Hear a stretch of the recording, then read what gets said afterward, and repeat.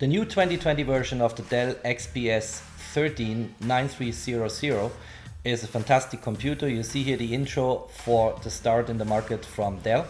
And I decided for the 1065G7 Core i7 10th generation Intel processor. It's a very nice computer, very small, very lightweight, fantastic battery power, and fit for purpose for me.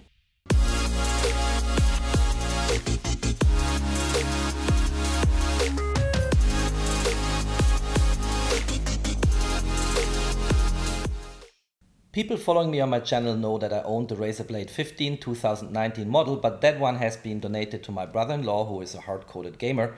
And I needed now, aside to my MacBook Pro 16-inch and 13-inch, another Windows computer.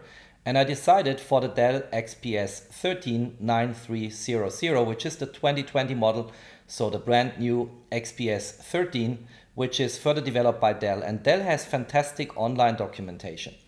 I think this is the only manufacturer, at least up to my knowledge, which has documented every single detail of the way these laptops are built.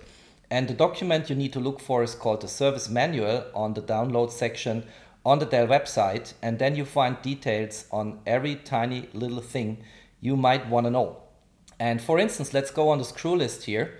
And then you find even photos of all the screws which are built into this laptop, which is absolutely fantastic.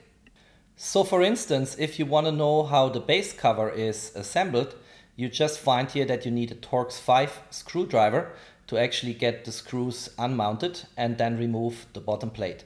Or if you want to know what screw is used for the SSD socket, you find it here in a picture and you see exactly what kind of screwdriver you need to actually get the bottom plate removed. And in general in the manual you have all the different photos, and what they also do, what I find very clever, is if they want to get your focus or attention to something like here, the battery connector to the main board, you see everything else is grayed out. So you clearly see here what you need to focus on and what the specific part is you want to pay attention to. So pretty helpful and good if you want to upgrade your laptop. So I got my Dell XPS 13 some weeks ago, and I was quite curious to see it. And first of all, what you see is there is a very fancy box. It's wrapped into some paper, and getting the box out, you see that they really upgraded the way they ship these kind of laptops. Pretty nice package, I should say, and pretty fancy. So if you open the box, you find the laptop itself, and I think it's a beautiful build. Let's see if we open this up here and get the plastic removed to see the chassis of the laptop. It's built from aluminium, as you saw in the trailer to this video, and is the XPS. It's the XPS 13, has Windows 10 Professional pre-installed, and of course all the drivers you need for the laptop. Very nice build quality. And in the box you find a very small charger, and that's very convenient because it's pointless to have a large and heavy charger if you have a small laptop, because then you still have to carry a lot of stuff. You have some manual here, and again, in terms of manuals, I think Dell is an absolute role model. They do everything in color, it's nicely explained, so even people not familiar with these kind of laptops will get along with the manuals very quickly.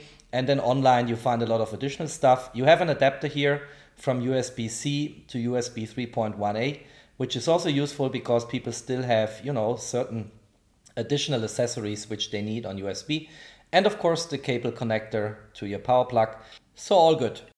So the next step is if you want to upgrade the SSD to get a recovery drive. And first of all, you need to plug in a USB stick into the Dell XPS 13 and you need to format it. And there is one trick which I pointed out on another video on the Razer Blade 15 more than a year ago.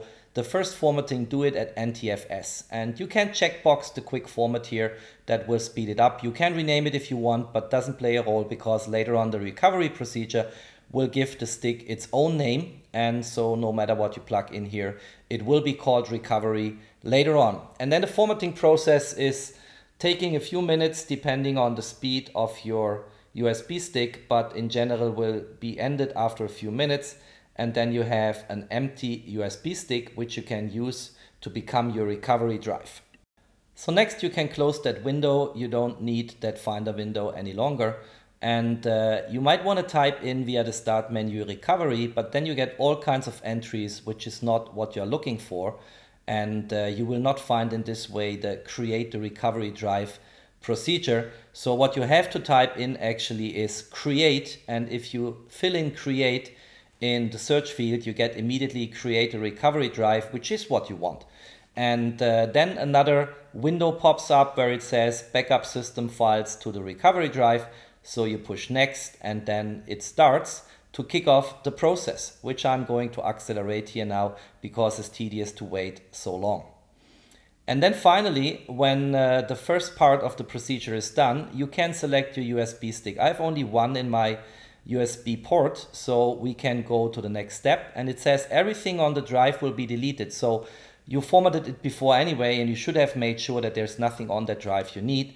And then the procedure starts, which takes a long time. Don't get me wrong, but this is not done typically in 5 minutes because it's backing up the full Windows 10 operating system as well as all drivers you need for later on getting the display functioning, getting the graphic chip functioning, getting all the things installed which a laptop needs in terms of drivers. So you need to be a bit patient here.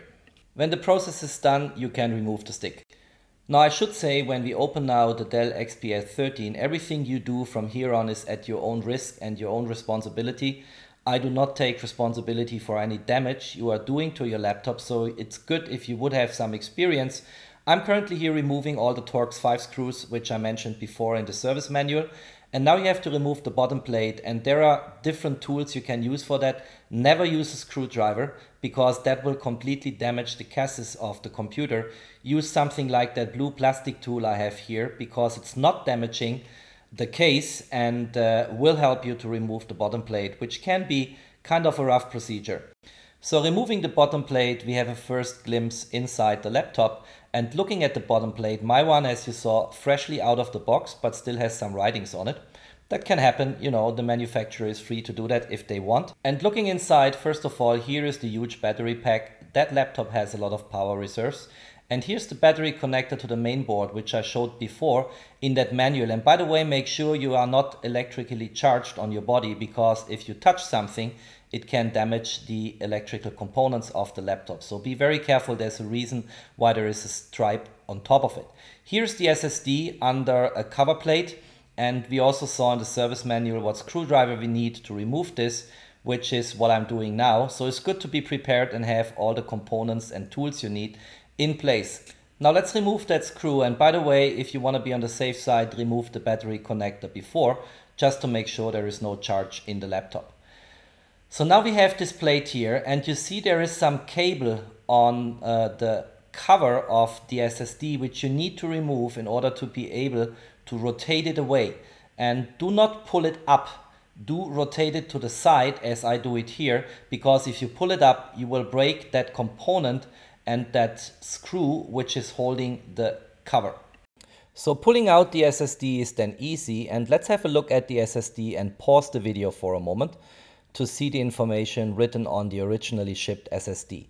First of all, this is a nice little SSD, 1 terabyte. You see this here on the writings on the SSD. And also the type of the SSD is nicely mentioned here. And you need to make sure if you go for an upgrade that you get the right SSD in terms of type. So this is a PCIe NVMe. And that's, I think, a standard SSD which you have in most laptops. It's the same type what you would use for a Razer Blade 15 or other laptops.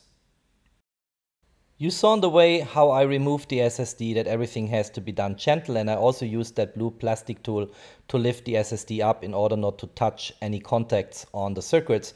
I typically place the originally shipped SSD, which has no private data from me stored, in a box, place it in the box of the laptop, and when I ever sell it, I can plug in this original SSD which contains no data from me, which is very convenient. Here's the new SSD I'm going to insert. It's a 2 terabyte SSD from Samsung. That's the one I want. That has sufficient storage for me on my tiny little Windows laptop. And again, never touch the contacts here because that might damage the circuits built in that SSD. Then you need to plug it in. You need to find the socket and then push it in gently. Don't apply too much force here.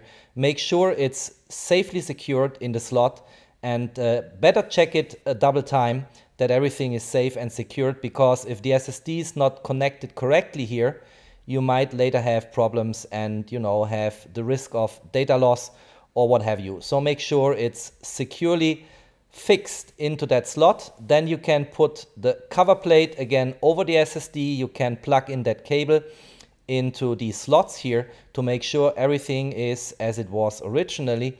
And again, make sure that cable is nicely stored in the cover plate, and then you can basically screw on again on the cover plate to make sure it's all secured.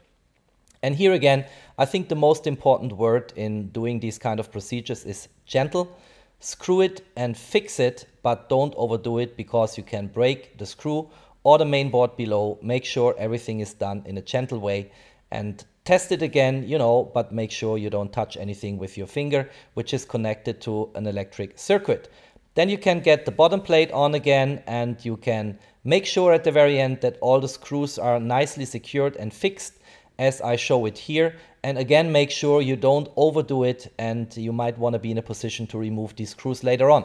What I also check is here if everything is really firm and there are no, let's say, gaps on the chassis here or the case of the computer. So I check this. I go 360 degrees around the laptop to make sure everything is in the way it was before I got my hands on this tiny little machine.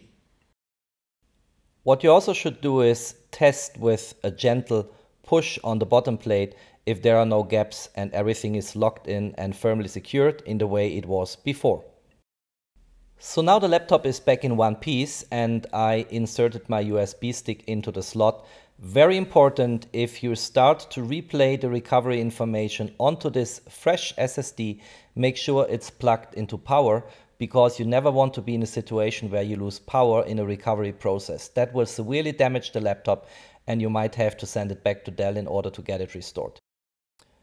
So the laptop booted by now, and we need now to find the recovery drive, which we plugged into the Dell XPS 13. And on the left hand side you see it's recognized, so just click on it with the mouse, and then the laptop will reboot from the recovery USB stick and will start the recovery process in the way it is intended.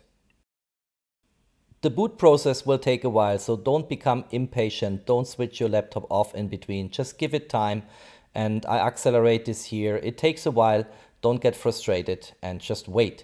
Now you can choose the language here. So I'm typically going for English. That's my main language. You can choose your keyboard layout in order to match what's built in the hardware of your computer. This is alphabetically ordered, and you just go on to see more keyboard layouts until you find the one you have. My one is Switzerland, and the German keyboard in Switzerland, which needs me to scroll a while through these options here. And then we have it here, Swiss German, which I'm going to activate now in order to have the right keyboard layout. Then you choose recover from a drive, because everything you need is on your USB stick. And you can now decide remove my files. Since I made everything freshly from start and clean, I just say here fully clean the drive, and then we have a fresh start, which is useful in case you have some data on that drive. You might want to go for the other option. And then it gives you some kinds of hints here, so make sure your PC is plugged in. That's what I mentioned before on power. And then you can push the recovery button. The laptop will recover, will install all drivers, everything you need to have it up and running, and basically your SSD upgrade process is finished. So I hope this video is useful for people who want to upgrade their SSD.